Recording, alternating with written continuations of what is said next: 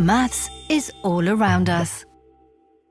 It's almost impossible to think of something that's made without the help of mathematics.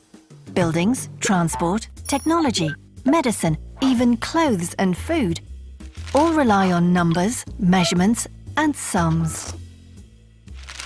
Early pioneers discovered and explored the world using great ingenuity and varied mathematical skills, navigating by the sun and stars to find their way.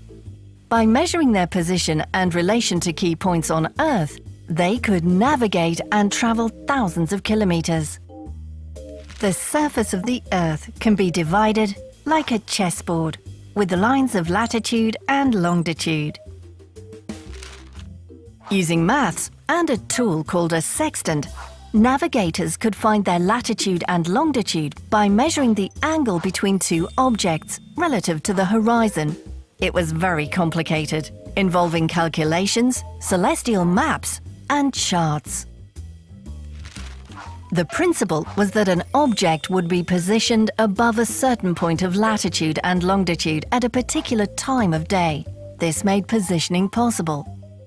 Now, every point on each line has its own number, known as a coordinate. So it's possible to find anywhere on the globe with just two numbers, where the lines cross. Modern computers using similar maths can find any location using the Global Positioning System, or GPS.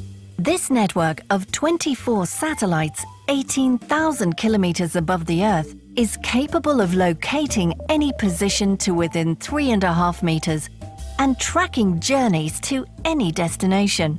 GPS was originally developed for the US military, but is today available in numerous vehicles and electronic devices. So, how does GPS calculate your position? With the same mathematical measurements that our ancestors used.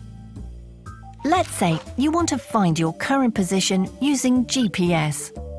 At all times, you are in the line of sight of at least 4 satellites. A minimum of 3 locate your position using latitude and longitude. By measuring the distance and angle between 3 satellites and your smartphone, they can pinpoint you exactly. The 4th calculates your altitude. This network of orbiting satellites constantly transmits signals at the speed of light, so all this happens in the blink of an eye. Complex maths then visualizes your position in a 3D landscape, even if you are at the top of a mountain.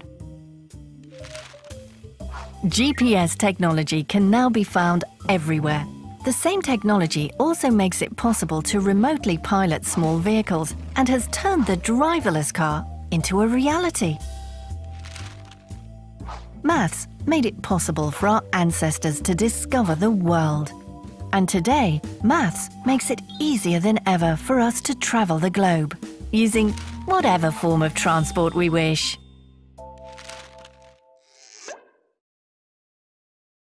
We hope you have enjoyed this video, and for more videos go to freqphysics.com.